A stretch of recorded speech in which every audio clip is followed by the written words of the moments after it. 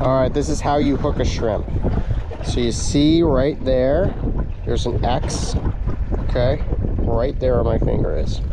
This is its brain, and then its brain connects with its eyes through a canal up here. So what we want to do is go under that.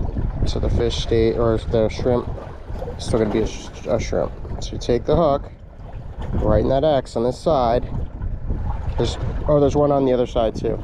There's one on both sides. Put it right in the X, and see the hook dig under the eye sockets, pulls a little bit, comes out the other side, brain's still intact. Shrimp is still a shrimp, gonna do its thing, see it wiggling, still a shrimp.